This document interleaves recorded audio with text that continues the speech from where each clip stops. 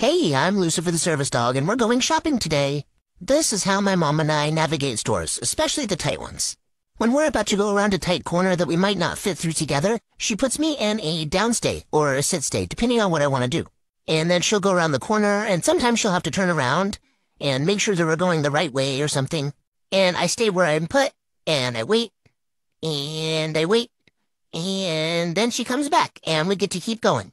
We come around the corner, and I stay back. That way I don't get smushed. And if there's a time that it looks like I'm not going to fit, I just kind of lag behind. But right now, my mom told me to wait because she wasn't sure she needed to go this way, but she didn't want to have to back me up in that corner. And honestly, as you can tell, I'm not real sure she knows where she's going either. But here we are. And apparently I did a good boys because I'm getting a treat. All right, let's go back through this weird tunnel again. Dad, are you seeing this?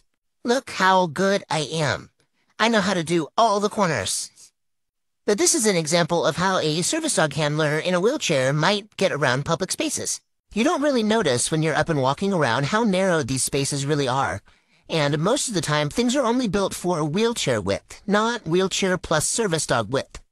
I don't know how to tell you guys this, but the world isn't thinking of me all the time. I know that comes as a surprise, but I'm the best boy and I deserve room too. So if you ever see a service dog doing this kind of stuff, know that we're doing it for a reason, so we and our handlers don't get hurt. And if we do it good, we get treats.